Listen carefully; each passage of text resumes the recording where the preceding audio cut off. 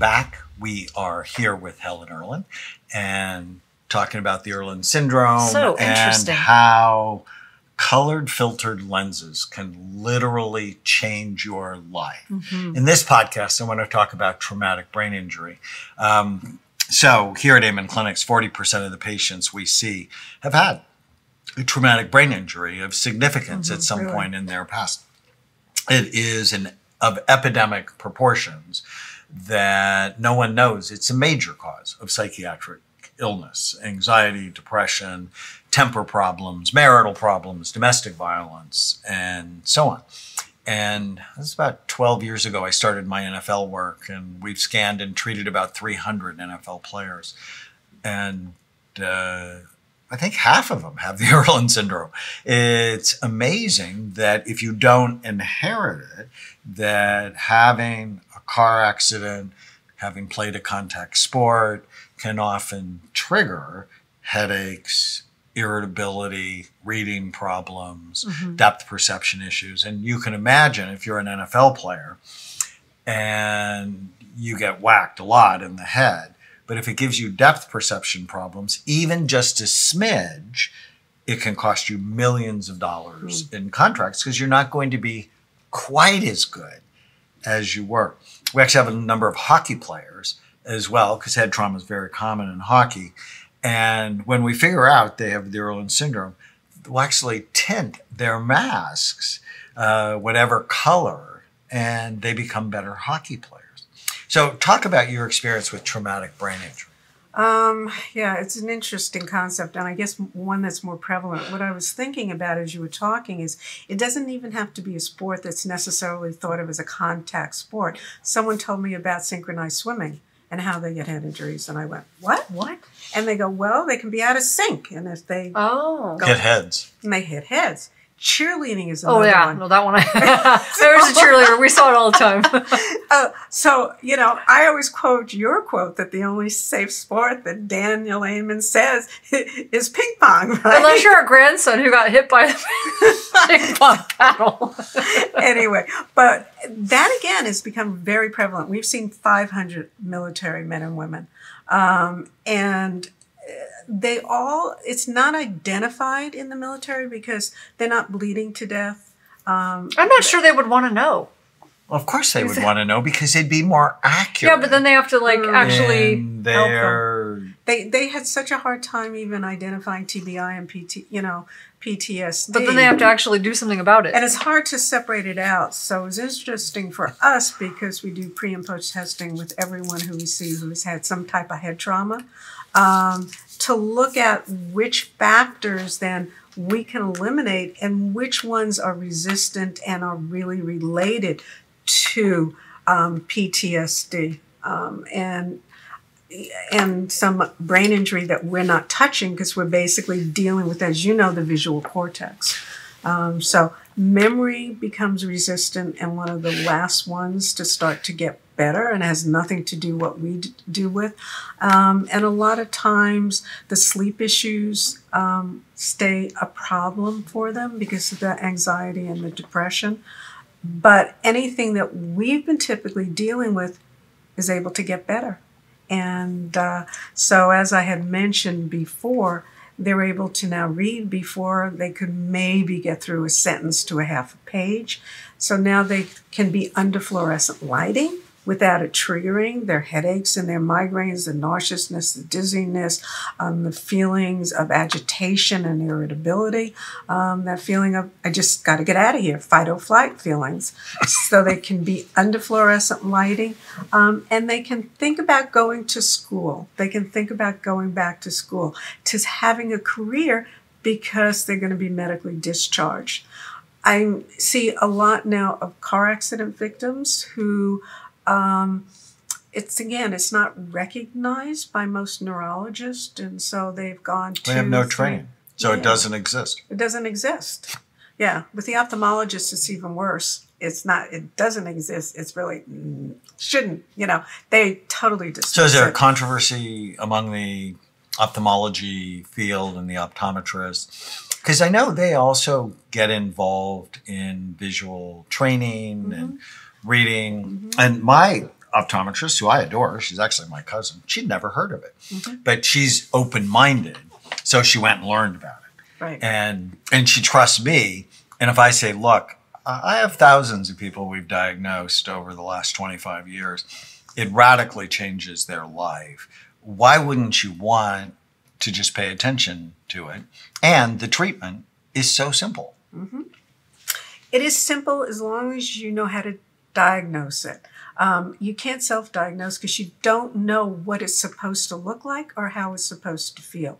So the key to this is two things. One is to have someone who's been trained, who's an expert at asking the questions the right way, to be able to pull exactly what's happening that shouldn't be happening. And then two, the recognition that everyone's brain is uniquely different, just like we have uniquely different fingerprints. So no one color works for every person. We've done runs on thousands and thousands and thousands. And you actually have some of the lenses here. Yeah, I brought some of the lenses along. Let me put one on and see. Yeah, this one was wild. So it's sort of a pinkish lens. And when I put it on, it actually made things look more blue and crisp. So I thought that was pretty wild. Well, that actually makes me worse. Oh, yeah. See, that made me better. And that's a good point. We are not the same, are we? We are not. I wonder if it makes but everyone has a different conservative people more conservative. Really? No, it's getting back to what you said in terms of the brain's ability to it's read just wild. The wavelengths of light. That has see, the ocean in the background on our screen is like bluer to me. But the other thing that we do use before that is we want to make sure we don't put anybody in Irlen spectral filters unless they actually have the problem. Yeah, see, and that's the thing. So I'm looking at your patterns and so I'm looking around. Nothing else looks different to me. It just looks crisper. Does that make sense? But I don't see change in patterns. I don't see change in light. I don't see... So that's why the website, Irlen.com, has self-tests. So it's very easy to self-identify yourself or somebody if you have it. And then we do a screening. And again, we're looking at setting them up to look at certain patterns that will quickly pull that individual with the symptoms, if they have Irlen, that occur at some point when they're reading and doing visually intensive activities. So they get to look at, and they have to count one of the columns, and then they have to keep looking at it. And it's that sustained looking.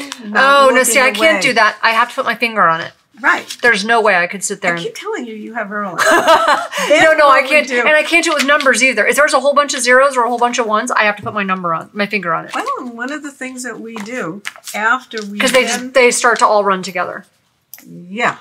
Oh, here we go. So we've had a diagnostic... we can do a diagnostic right here. But yeah, and the funny thing is, I actually was really good in math in school. But if numbers were a whole bunch of numbers together, I just had to make sure that I wasn't mixing them up. Think about the kids who have problems doing that. So then at this point with the screening, we use different colored overlays to make sure that we can stop the problem. I just thought of something. And it's that we can stop. And many times it's a combination of overlays or a combination of densities. It just depends on the individual's brain. But I'm having all these breakthrough moments right now. Yeah. I have to ask you a question. Go ahead. So it makes sense to me all of a sudden. Is that why maybe some people like me, better, and my daughter actually, better in things I was better in algebra than I was in basic math.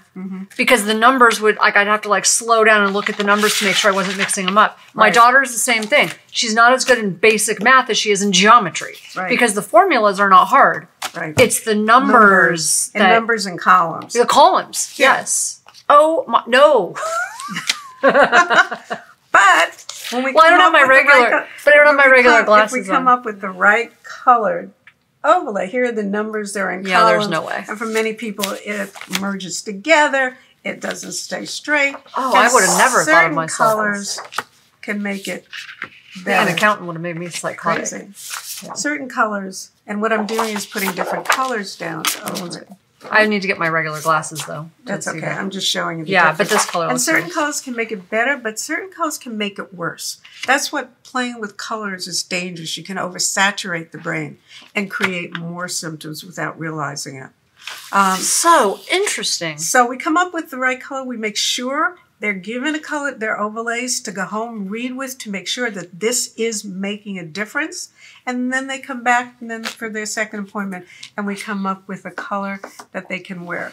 The appointment for the screening is about an hour and a half, but to come up with the right color when you're wearing it is about a 2-hour appointment, 2.5-hour appointment. That's trippy. This is like and so you many. have centers. I have centers all in 46 countries now, and I don't know, screeners all throughout the U.S., and those are listed again on Irlen.com. So people can go, and they can get online and play with it. What's fun is on the website, we have colored glasses on top. And so you can change the page and try reading with the different and that's another glasses. question I have, because I remember even when I was in college, I can't remember where I heard it. Someone told me they had to change the background screen on their computer. Right. Now, could that have something, is that a similar type thing while you're typing? But that's what they're doing. They're coming up with a concept. So they change Similar. it. Yes. So Best concept for those who have Irlen is to have it the opposite. Instead of a white background, a black background with white print. A lot of people are lowering the brightness. You up your brightness, again, to compensate for it.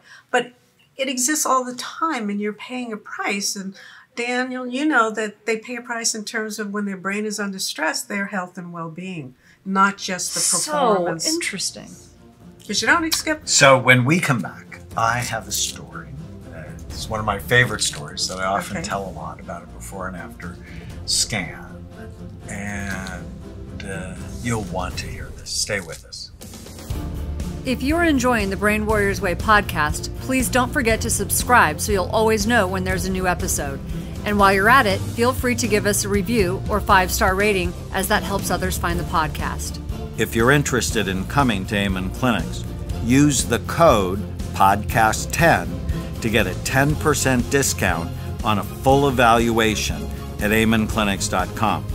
For more information, give us a call at 855-978-1363.